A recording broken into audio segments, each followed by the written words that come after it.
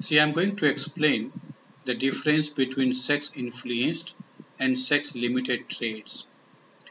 We shall come to know in this brief presentation that which characters are considered as sex-influenced characters and which are considered as sex-limited characters.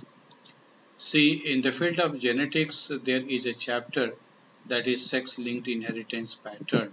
While studying that specific aspect, we mainly come to know about these three terms, that is sex-linked traits or sex-influenced traits or sex-limited traits.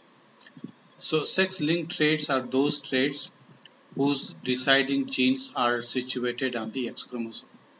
We know that in those animals where sex determination is XX and XY, particularly in humans, the males are XY type and females are XX types. So males are actually hemizygous. They have single X chromosome.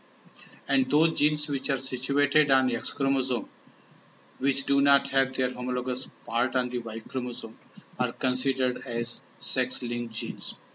And such genes follow a specific pattern of inheritance that definitely differs when female is homozygous for a specific, allele enhancement, and if she is heterozygous, then the inheritance pattern would be different.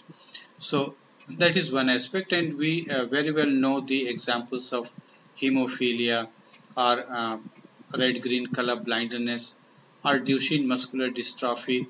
These are some of the examples of sex-linked characters. But we are mainly concerned here with sex-influenced and sex-limited traits. So let us have idea that what are these two.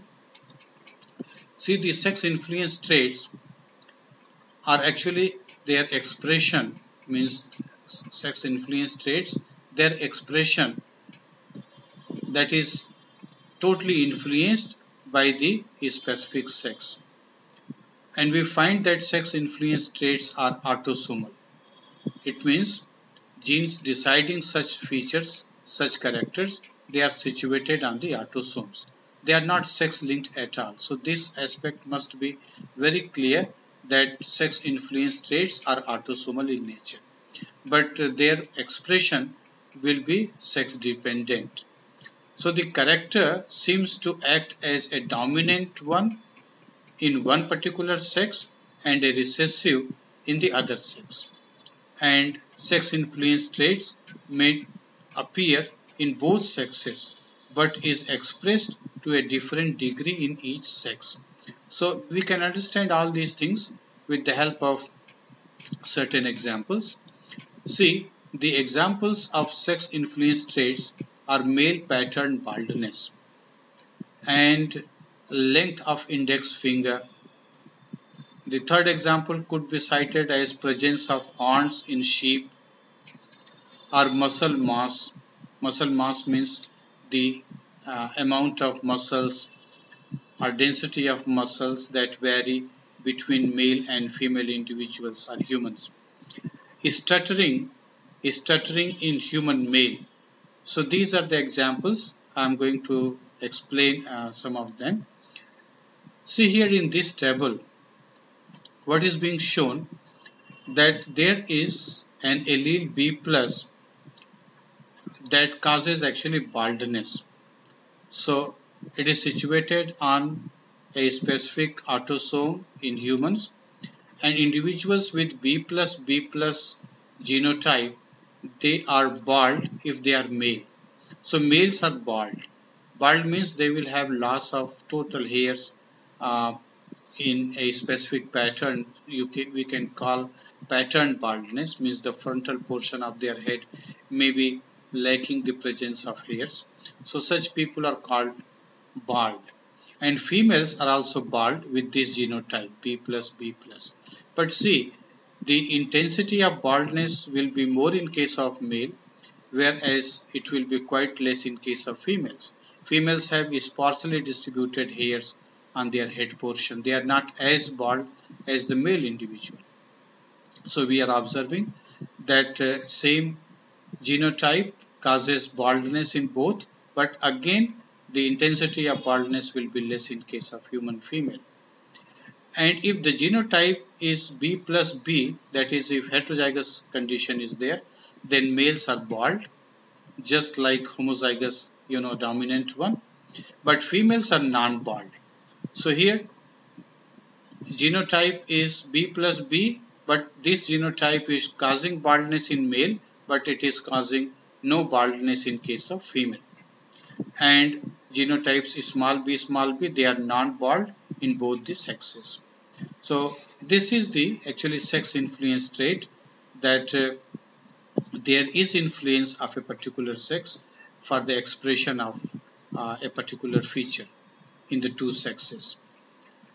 Another example we can cite regarding this length of index and ring finger. So say this one is thumb, this is index finger, this is middle finger, this one is ring finger, and this is little finger.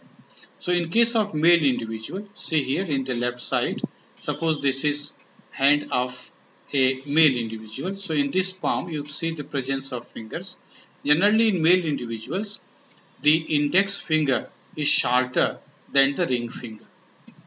If you consider the genotype, suppose capital A and small a, means heterozygous condition is there. So capital A, small a individuals, if they are male, they will have shorter index finger, and in its comparison the ring finger will be longer. But with the same genotype, in case of female, what you will observe, the index finger will be longer than the ring finger.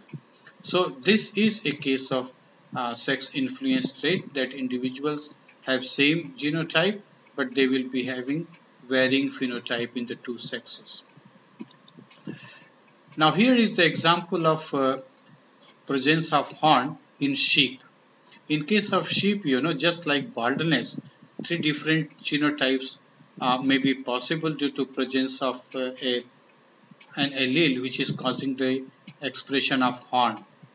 So H plus, if this genotype is there, then male individuals are horned and females are also horned.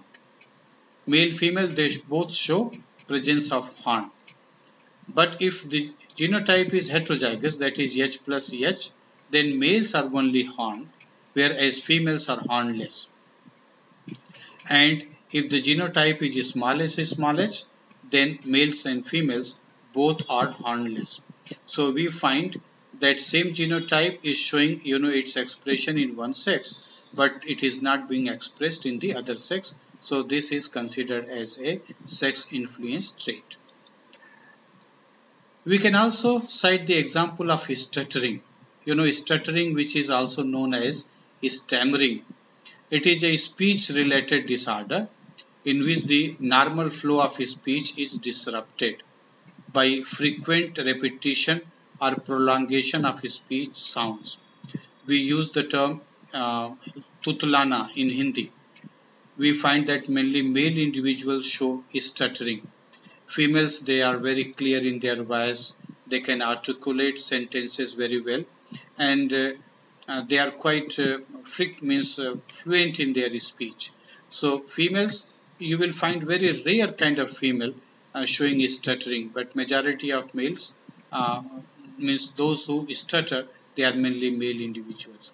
Although when you will study this aspect in much detail, you will consider that genotype and environment both play role in the expression of this trait, but genotype is definitely responsible for stuttering, and we find that males, they show this particular phenomenon more frequently than female population.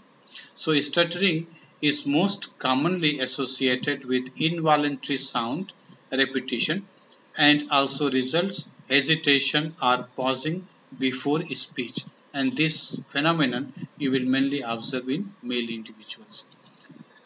Then the next aspect is sex limited traits. So there are certain characters which are always found only in one sex. They are not found in other sex at all.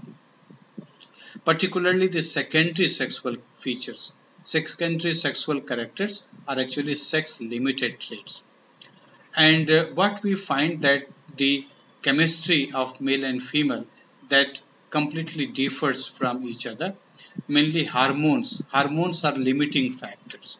The male hormones cause actually expression of certain features which are found only in male individuals, whereas female hormones cause expression of totally different features in female individuals. So hormones are mainly the limiting factors, and that is why we use the term sex limited traits. So it is hormone that actually limits the expression of trait only in one sex, and the genes controlling such traits are present in both the sexes, but they are expressed based on sex-specific hormonal presence.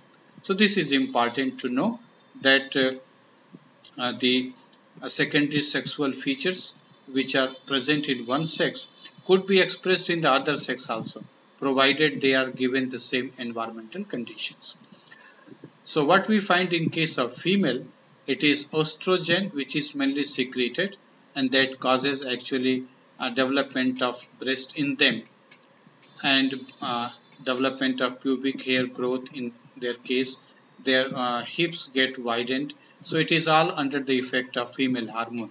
Whereas in case of male, the male hormone is testosterone that actually causes the development of mustache or beard and body hairs, and they also develop better muscles in them.